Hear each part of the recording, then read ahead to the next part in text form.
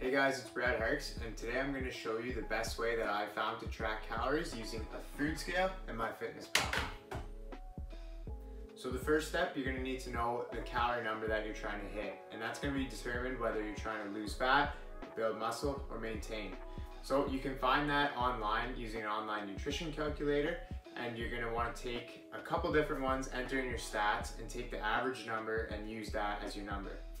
If you're one of my clients, I'm going to supply this number for you, and you're going to want to try to stick to this number for at least 2 weeks to get a good gauge on whether the weight is moving up or down depending on what we're trying to do. So the second thing you're going to do is you're going to go into your phone and download MyFitnessPal here, and you're going to hit more, go to your profile, and under there you'll see goals. You're going to go to your nutrition goals, and you're going to type in the numbers based on what you were told from your nutrition calculator or based off the calories I gave you. Mine are very low right now for my cut.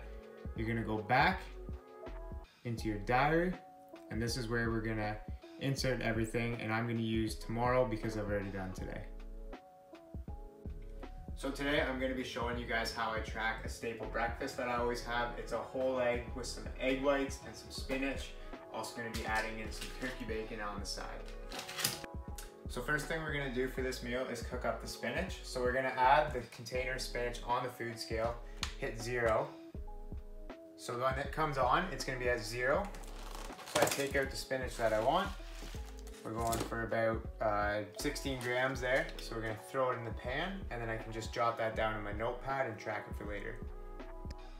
So what I find easiest, instead of tracking everything on your phone as you're doing it, is just get yourself a nice whiteboard like this from the dollar store, a nice magnet one, and you just go 16 grams spinach. And that's how we're gonna put together the whole meal.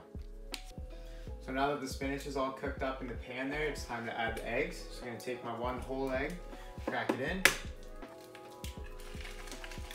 Oh yeah, sizzle. And then we're gonna take our egg whites, set it on the scale, and then turn it on so it starts at 0 grams, and we're going to pour it out into the pan, kind of eyeball it until we get minus 200 on the scale, or however much you're going for.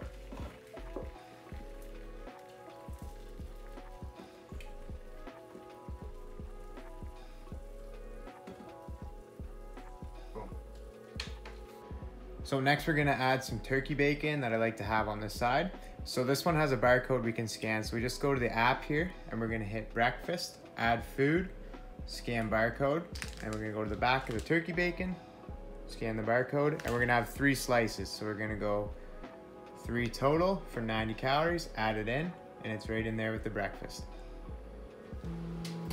Now I forgot to mention that for the egg whites, I did scan the barcode on the back for the macros, and for the egg itself, I just searched egg in the search bar, and I found that the average calories was about 80 calories per egg, and that's what I used. So once you've inputted into the app everything that you need, you can hit into your numbers here, right where it says food, and that'll show you your nutrients. So you'll have 32 grams of protein, 2 grams of carbs, 3 of fat, and your macros, and it'll show you the spread and the percentages on the day. So as you populate your diary with your breakfast, lunch, and dinner, you can get your total daily nutrient goals and calorie goals and all that good stuff right in that section. So another sweet example that you can do with this app is if you go to your lunch, you add food, and say you're going to Tim Hortons because you're in a squeeze, you can just type in Tim Hortons, and it'll pop up the menu, and from there you have everything that Timmy's offers. So for example, you have a farmer's wrap, a bacon breakfast wrap. There you go. It has all the carbs, protein, and calories that you need right there. You can add it right in. So don't be scared to estimate if you have to, or if you don't have your food scale with you, that's fine when you're going out, etc.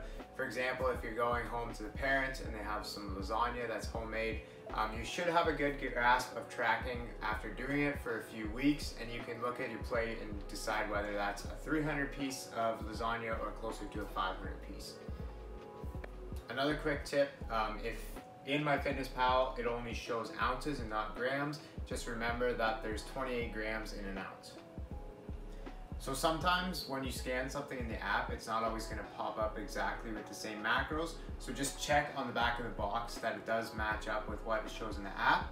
And for example, this extra lean ground beef I got from the grocery store here, the scanner code wouldn't pop up, so I just searched in the search bar extra lean ground beef, and I found a good average that I can go off of. And as long as I'm consistently using the same one, it's gonna be fine if it's off by a couple grams of protein, fat, or calories.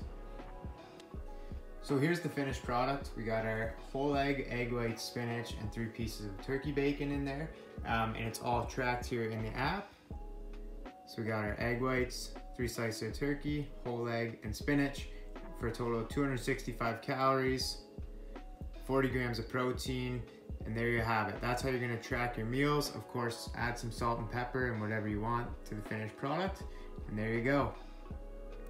So a good starting point is to just track what you're currently eating using the methods I just showed you, and then from there you can get kind of a good foundation and a good starting point to know kind of where your calorie range is at, and you can track what the scale is doing, whether it's going up or down.